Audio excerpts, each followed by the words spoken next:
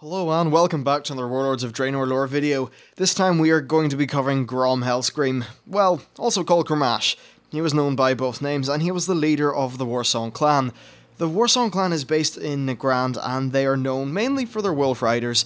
They were quite honourable and were definitely one of the larger orc clans during the pre-First War times. During the events preceding the First War, Grom's warlike attitude and just the way that he led his clan meant that they were one of the first clans to act on Ner'zhul's suggestions of the Draenei actually being their enemy. These suggestions were, of course, incorrect and were really the result of Kil'jaeden's trickery. So he was also one of the first guys to drink the blood of Manaroth. This was more Gul'dan sort of thing, and while Ner'zhul did warn a bunch of the orc chieftains that this is bad, this blood is bad, well, all that Grom really valued was the power that it would give him, and he really valued that above all else, including the fact that it would make his people a slave to the Burning Legion. So Gul'dan thought that Grom and the others like Ogrim and just basically the leaders of the larger Orcish clans would start to fight over rulership of the Orcish people. So instead what he did is he installed Blackhand, also known as Blackhand the Destroyer, as the war chief of the First Horde. And once the Draenei were thought to be thoroughly and wholly defeated, Kil'jaeden had no use for the orcs. They were just a means for him to get rid of the Draenei because, well, the Draenei had escaped him and he didn't like this. He had a little bit of a personal thing against them, especially against Velen. So yeah, he thought they were dead, didn't have much use for the orcs, and they were stuck on Draenor, and they were very eager to find new lands to invade because they had this bloodlust but nothing to invade it, not invade it on them, unleash it on. Hell, even in terms of resources and stuff, the demonic corruption on the planet, it wasn't rampant, but there was certainly some of it there, and the place wasn't really in its best shape. They needed resources and that sort of thing. Now this, of course, would no longer be a problem due to Medivh. The wizard Medivh, who was under the possession of Sargeras, eventually did contact Gul'dan, and this led to the opening of the Dark Portal and the first war between the orcs and the humans. Grom and the Warsong were involved in the First War, but during the Second War, they were instructed by Ner'zhul to stay behind. I'm actually not particularly sure why this happened. Perhaps if I had played through Warcraft 2, I would know. Now, after the Horde were defeated by the Alliance of Lordaeron, him and his clan were sent through the Dark Portal, and this was mainly to raid human targets and to steal powerful artifacts back, stuff like the Skull of Gul'dan and the Book of Medivh. Now, the destruction of the Dark Portal at the end of Warcraft 2, or at least its expansion, left them stranded in Azeroth.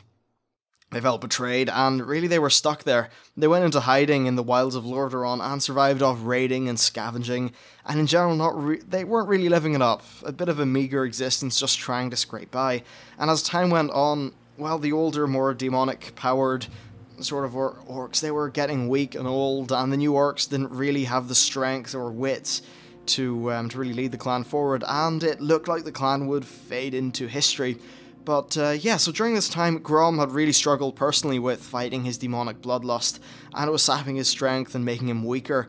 And really, from what I can gather, it was kind of as if he was going cold turkey on the whole thing. Now, eventually, the events of Warcraft 3 would transpire, or the events at the start of Warcraft 3, and Thrall would break out of his internment camp. Thrall eventually did seek out and find Grom, and he wanted to learn about his people.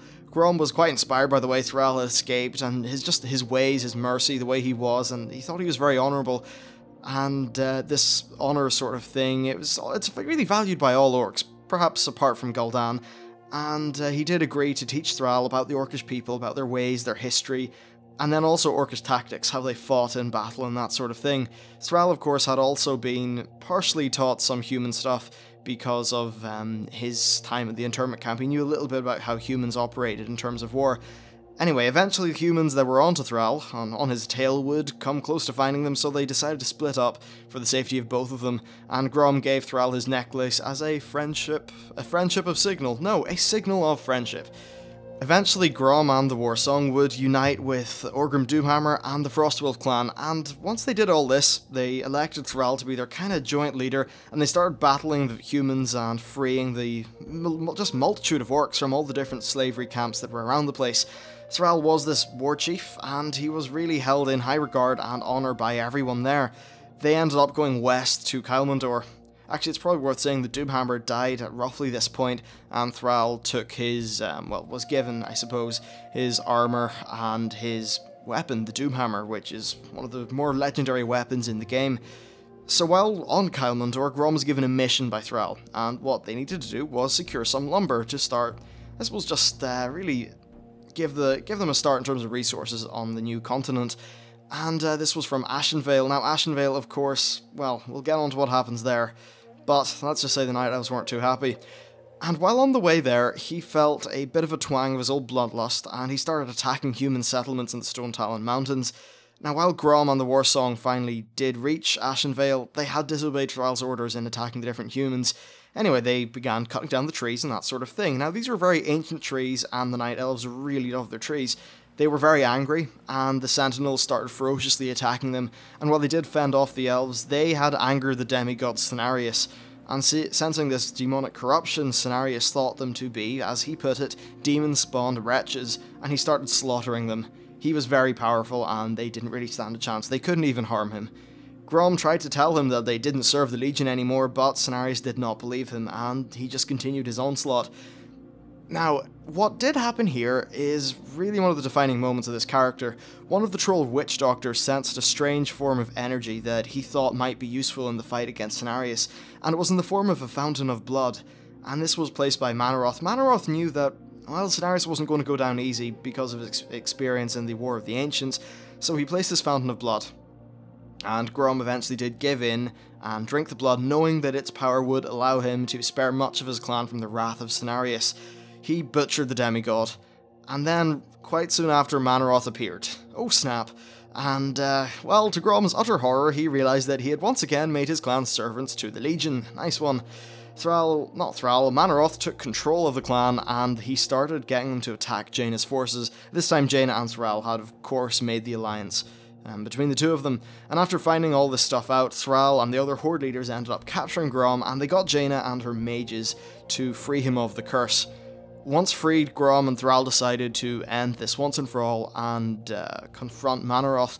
Thrall tried to strike Manaroth with Doomhammer, but it did next to no damage. Thrall was attacked and stunned, which left only Grom alone to stand against the Pit Lord.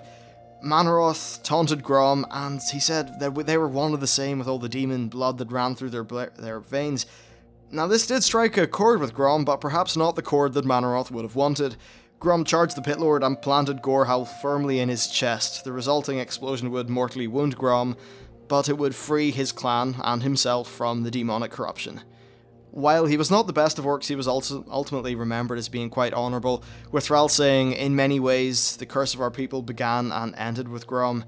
His name meant Giant's Heart in our ancient tongue. He earned the name 100-fold as he stood alone before the demon Manaroth, and won our freedom with his blood." So, yeah, that's what Thrall said in his monument, and I suppose it does ring true with the character's story. Now, moving on to what the Warlords of Draenor site says about him. A passionate voice of pride and fury, Grom Hellscream only acknowledges pronouncements made in the language of swinging axes. His clan, the Warsong, is a nomadic clan of dead-eyed archers and bellowing wolf riders who gather at the vanguard of the Iron Horde, razing enemies' lands and homes to embers, and stamping those embers into ash. Lots of war, very, very violent, and I'm sure these guys will be a ton of fun to fight. And I'd also imagine that the prevention of the drinking of the demon blood is going to be one of the major things that happens in the upcoming expansion. Anyway, I've really enjoyed making this video. Hope you enjoyed watching it. If you did, please like and subscribe. Thank you very much for watching, and I'll see you next time.